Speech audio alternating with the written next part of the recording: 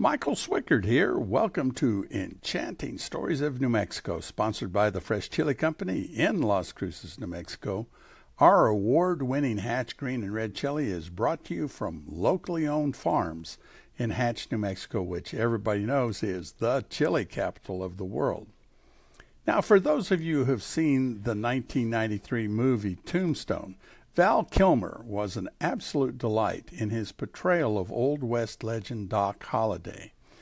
He has a quote for the day about New Mexico that I think is important. He said, "New Mexico is my home. It has never been anything but home. The ranch has rivers and canyons, everything imaginable. I can ride, hunt, and fish. At the same time, ranching is grueling, difficult work. It's like acting. To be successful at it, you have to work hard. I take it very seriously." That's what Val Kilmer said about New Mexico. You know, his grandfather was a gold miner in New Mexico, so he was well acquainted with it. Again, he had a great movie role as Doc Holliday. Now, the real John Henry Doc Holliday, who moved to Las Vegas, New Mexico for a time and hung out his shingle, as they say, opened for business as a dentist, well, that was his training. He was also a professional gambler, which was his passion.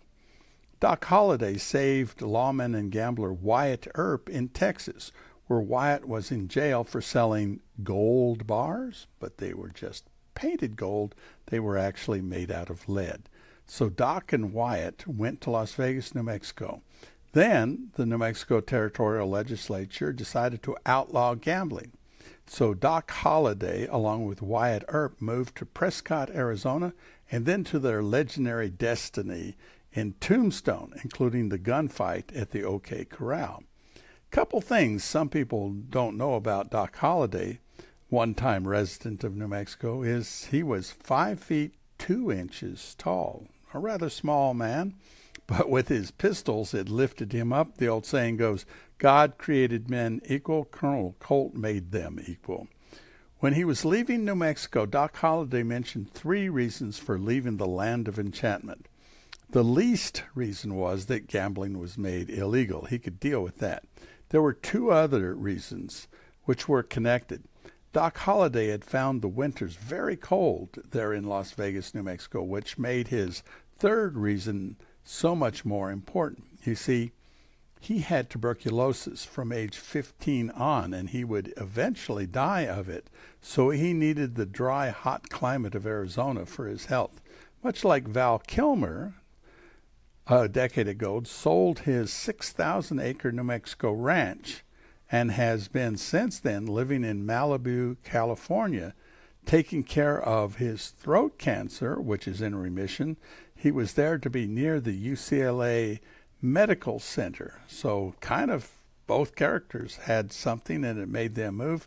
Glad that Val Kilmer was here in New Mexico when he was. You know, New Mexico has some unusual names for towns and cities. Take the one most people know when you mention New Mexico, Albuquerque. What an odd name. There are no other states with an Albuquerque that I know of in the United States. It was founded by then New Mexico Governor Francisco Cuevo y Valdez and named in honor of the Viceroy of New Spain. New Spain would be Mexico, with a very long, involved name. And he was the 10th Duke of Albuquerque. Notice me put an extra R there, Albuquerque. That was the word then. It had one more R, the 10th Duke of Albuquerque. I could try his name, but I think I won't. Fast forward today, it's officially the 19th Duke of Albuquerque, Juan Miguel Osorio y Beltran de Lis. He was born in 1958. He's the 19th Duke of Albuquerque. In 1983, as a caretaker for UNM Professor Emeritus Matt Pierce, I met the 18th Duke of Albuquerque. Matt was a well-known historian, and he has a great book that you can still get it. It's New Mexico Place Names. It gives you a reason why each thing, why was Deming named Deming and that sort of thing. Well, it was the wife of somebody who built the railroad there. Let me tell you some good culinary news. The 2023 Hatch chili pepper growing season is in full harvest. Therefore, the chili roasting drums are fired up with that wonderful sound and smell of roasted hatch green chili. Do you know that's the official aroma of New Mexico is roasting hatch green chili. Fire roasting gives the chili a wonderful smoky flavor. Michael Swickert here with Enchanting Stories of New Mexico, sponsored by the Fresh Chili Company of New Mexico. Hit subscribe to automatically get these podcasts. Fishing is good in New Mexico. It's always good, actually. One of the great places to go is the Upper Rio Grande around Taos, New Mexico, which is the epicenter of trout fishing. And many of the streams are fished pretty well, but just remember, if you head up to Taos, you're heading to where the good fishing is. Know this, a fishing license is not required for 18 years of age, for 11 years of age or younger. You can get a license online at the New Mexico Game and Fish website. You can do it all on the website.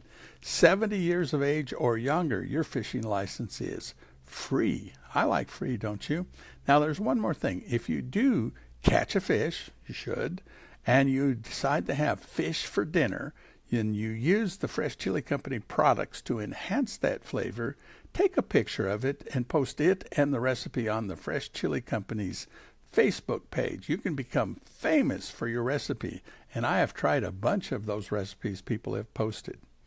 A little New Mexico history. In 1540, Francisco Vázquez de Coronado, the Spanish explorer, came to New Mexico, described the greatest concern of the local population as the need for water. That hasn't changed a bit, has it? Of course, he was in our area looking for gold and silver. He had numerous small battles here and there. His worst injury, which laid him up for almost a year, was falling off of his horse. I've seen people that got hurt falling off a horse too. His expedition was considered then and now a failure because he didn't find the 7 cities of gold that he had set out to find. So much for rumors, eh? He described the people of New Mexico, and he did that. He talked about what people grew. Well, even now, because water is scarce, irrigated farming remains the most important part of our agriculture, which includes pecans, milk, sorghum, wheat, hay, chili peppers, and onions. I'm going to talk about onions in just a moment. Onions are important. These are all important agricultural products that are shipped that brings money into New Mexico. We also have a strong connection to Washington, D.C. money, with military bases forming billions of dollars of revenue for New Mexico.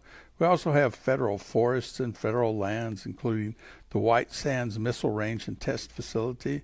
We're also noted for, what are we noted for? Oh yeah, being the chili capital of the world. Yes, we do have the very best chili peppers, and I know because I have them for lunch. One thing is for sure, all chili peppers are not the same. Some have more or less taste heat than others. Some taste a little more sweet or not. Well, the same is true with onions. The New Mexico State University researchers are one of 2 universities that research different varieties of onions. They do so for taste, ability to resist onion diseases, and all that stuff tied to growing and harvesting the onions. So there's a term that is used, sweet onions. These are onions that are not as strong, not as pungent as other onions on the market. Here in our area, and for sale at the Fresh Chili Company, are sweet onions that are also used in the development of chili and onion sauces. Have I tried that combination? Oh, yes, and it is ever so great when I put it on mashed potatoes, and also I put some on the steaks that I am grilling. Other uses of sweet onions I haven't gotten to yet, but I certainly will. About 10% of the onions grown in our area are sweet in nature, meaning not as strong, which is what some people like. Some people like me, that is. New Mex Sweet is a holding name for several varieties that have high productivity, low pungency, and are disease tolerant as compared to other onions.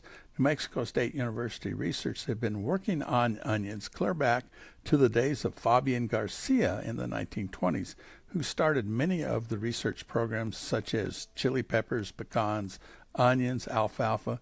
There are many competitors to this, and the onions are constantly being evaluated and adjustments made to make them the best for consumers and also the best for commercial operations. Again, the Fresh Chili Company have the fresh New Mex sweet onions for sale, and also we are using these onions in other products such as a great onion dressing which will be released shortly. You will be able to enjoy it.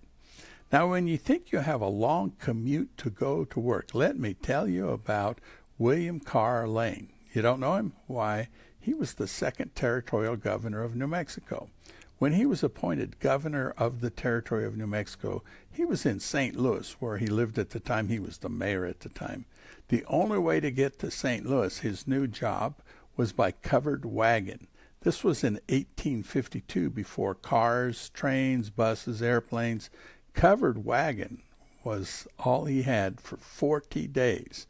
Doesn't sound all that fast. He did about 20 miles a day, did it in about 14 hours each day of travel. Was he glad to get to Santa Fe? Oh, you bet. He was a pretty good governor. His predecessor, James Calhoun, was ill much of his tenure, and he didn't do a lot of the work that needed to be done. So that's what William Carr Lane had to do when he got there, was clean all of that up.